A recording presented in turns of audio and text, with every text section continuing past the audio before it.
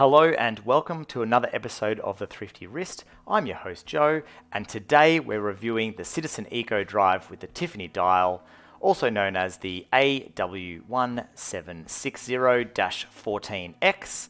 Recommended retail price on this watch is $260 US. I bought this one for 171 Australian dollars from starbuy.com.au. Movement is an eco drive, which is great. Don't have to worry about batteries, don't have to worry about winding. ATM rating of 100, case size of 43 millimeters, 22 mil lug width with a mineral crystal and a small cyclops over the date window there. Black gloves are on. Let's unbox this. So this is my second Citizen that I've ever purchased. This is brand new in the box, straight from the Starbuy warehouse.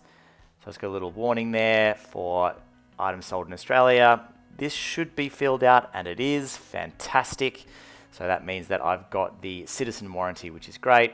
It's sitting on like a Hessian bag pillow, kind of cool. It's got the tag on there. Get these boxes out of the way. Get rid of my cool Hessian pillow. And the Eco Drive caliber is a J810 for those of you that know what that means. The strap actually feels quite silky, a bit more silicone-y than I expected. The Tiffany dials are quite popular at the moment. It's got a very unceremonious case back there, nothing too special, pretty cheapish sort of feel to it. The crown is not a screw down crown, it's a pop out crown. 10 to 2 this time instead of 10 past 10. As I said, the feel of that band is a little bit nicer than I expected, and it's got a signed buckle, which is good. Sort of a domed crystal, and the bezel doesn't move, and actually the bezel looks quite cheap, that sort of aluminium bezel. Not very impressed by that. And the unguarded crown, it kind of looks a little bit weird. But I guess most people are just sort of buying this for that Tiffany dial, which is pretty cool. Brushed stainless on the side there, sort of, and a sort of brushed stainless on the top. It's a pretty contemporary looking watch, to be fair.